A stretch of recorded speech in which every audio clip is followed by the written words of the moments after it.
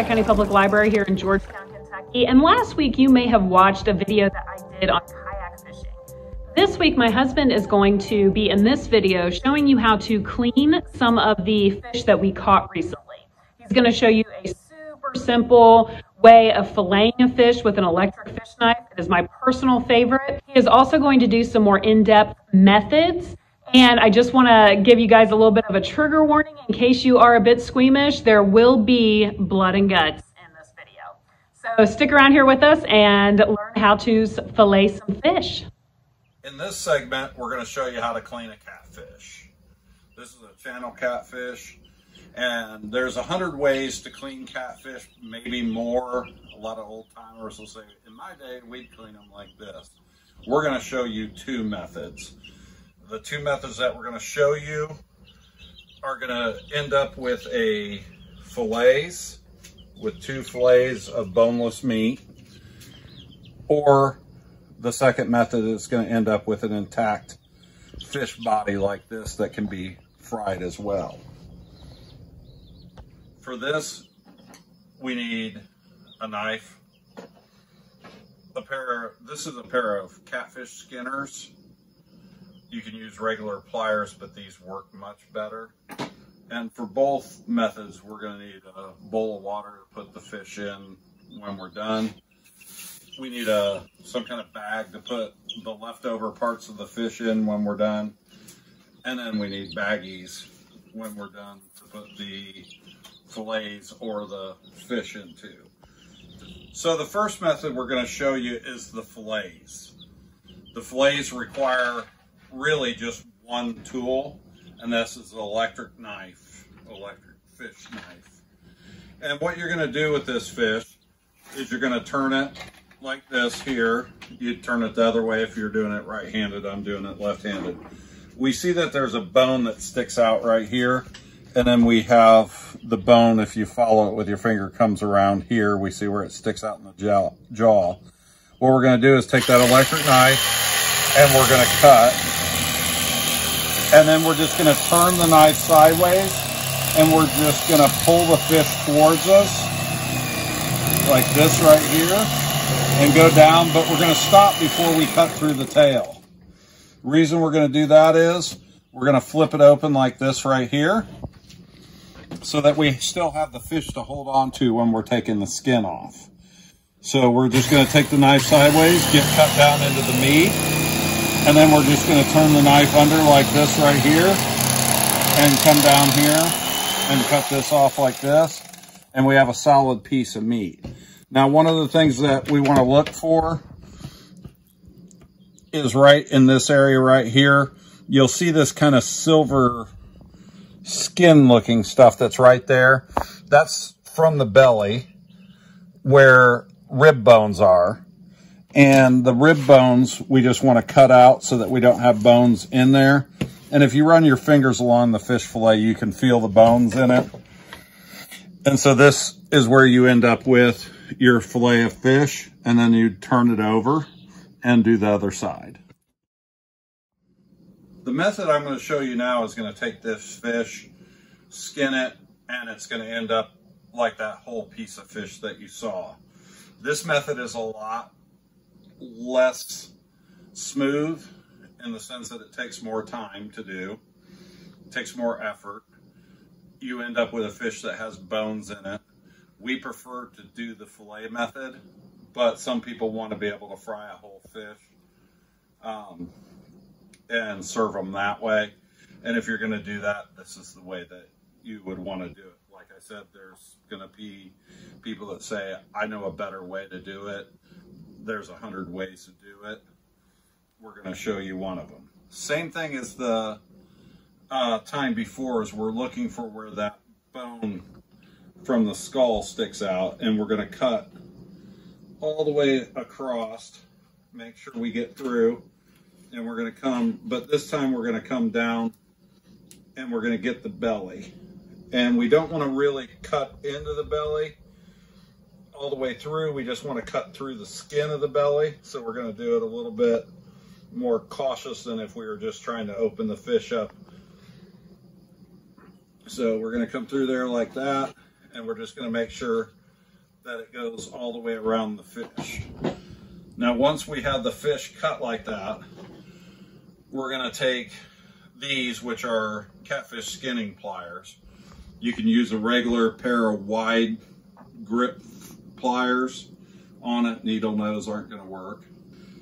One warning to this method is that it is a much messier, some would say gory way to clean a fish, but it does end up with the fish and the results that you want.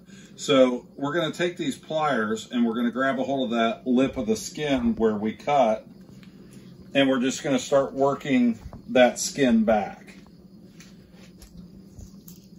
And what we're trying to do is just pull the skin off like a sock, leave the meat, and pull back on it. As you can see, I'm having to exert a little bit of effort to do it. You're not going to get it in one piece. It's very rare that you can do that. But we're just grabbing it and we're pulling. And I'm using the head to do it. The fins on the side, the pectoral fins, will only push forward towards their mouth so far. So I like to get my fingers behind them and push the dorsal fin down so I don't get stabbed. And I'm just going to work my way down this fish. And as you can see, we've already spent more time doing this than we did filleting the entire fish on the other one. And we're only part way through. And we're putting a lot more effort into it. And this is why we like the filleting much better. And we also like getting a boneless piece of meat, which makes it better when it comes time to consume the fish. So we've worked off that side completely. We're going to come over to this side and start pulling. And as we pull down, this is why we didn't want to cut all the way through the stomach, is because we'll start pulling meat off at that point from the stomach area. And sometimes you're going to have that happen anyway. So we just pull down through, get this last little bit off down here, and we have the fish done. So this is the part where it gets a little bit more gory. We want to finish cutting through all the meat. Some people will take a knife. I have a fillet knife here. It's not really made for cutting through bone. You could get a thicker knife, cut through the bone. But really the easiest way, once you have it done like that, is to just take the head and the body and twist the opposite way. And that way you have the head off that quickly. Then all we're going to do is we're going to take the knife, we're going to stick it right down through here, and we're just going to cut up through to the belly. And then we're just going to pick the remaining organs and stuff out of the inside. We're going to get it fairly clean right now, but we're not going to worry about getting it completely cleaned out. We just want to get the major stuff, and then we're going to put it in the bowl with the water. And when we get to where we have running water that we can run it under, we're going to do a complete cleaning on it. So by the time that you take this fish to cook it, or you package this fish to store it, like in the freezer or the refrigerator, you should have all the inside clean, but you're going to need running water, because doing it like this, you can't get it all out. So we're just going to put that in the bowl for right now. And that's that method of doing it. You have, as I showed, the entire fish. The other thing is, you can take the skinning pliers if you want to get rid of this dorsal fin here and just pull it off and not have it go in the water, but like this right here, and that way you don't have to mess with it. A lot of people will cut the tail off. A lot of people consider the tail, when you fry it, the best part of the fish, and they'll take your tail if you don't want it. We just put it right in there, put our waste product in here, And that's the two methods for cleaning a catfish. In this segment, we're going to show you how to clean a panfish. These are bluegill. We have some red ear in here as well. Panfish are bass, crappie, bluegill, shellcrackers, things like that. Usually your flat fish like this. They're all cleaned the same way. Just get different amounts of meat off of each of them.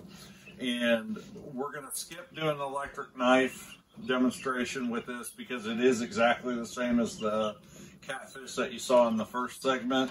You're just going to take the knife down in, turn it under, go, not all the way through, flip it, and then skin it off. You just have to be a little more careful because the backbone on the panfish is going to be a little bit less dense than the catfish, and you might cut through. The way to clean one and have a whole fish like we did with the catfish is exactly the same, where we're going to remove the innards, cut off the head. But with a panfish, they have scales on them, and if you look when you pick at a panfish, the scales, if you go backwards from the tail to the head and pick, you can see they pop up like that. And one way to do it, and I'm going to use a different knife, is to take the back of your knife. They do make scalers that are designed for scaling fish, but a spoon, back of a knife, and we just take the knife backwards like this. And if you want to come in here close and look, you can see where the scales are just popping off. Like this right here.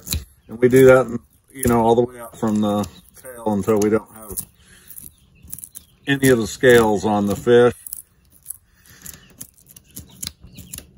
And then just like the catfish, once we have that completely done, then we would remove the head. And these, like I said, the backbone's a little bit thinner. You can just cut right through. We want to go around the head right here, save all the meat. And then we're going to split it up the middle like we did with the catfish and remove the guts. So that's how you do it. You just finish out everything on there, getting all the scales on it. And you can run your hand over it and feel it smooth here where it's skin and not smooth where the scales are at. So you would just continue on with that scraping, getting them all off. What I'm going to show you now is how to fillet these if you don't have an electric knife. You're going to take your knife and you're going to start cutting here on the head. We're going to go out around that little bone like we did with the catfish in front of these little pectoral fins. And we're making that cut like that. Then we're just going to take the knife and we're going to insert it at the top of that cut, the tip. And we're just going to cut down the backbone alongside that dorsal fin. Like that, so that we have it like this. Once we get it there, then we're going to stick the knife all the way through. And we're going to cut all the way through the tail. Then we're just going to take our knife and run it against the bone. And we're going to pull that meat back like this as we do it.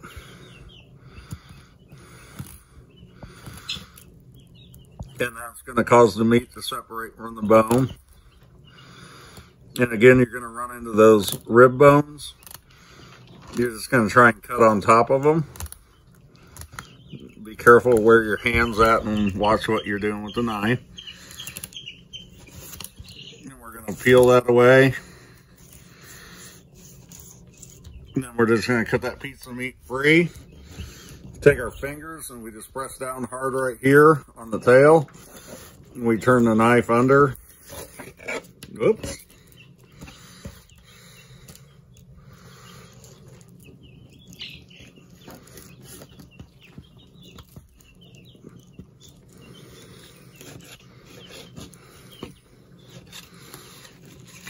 Then we just cut away the skin.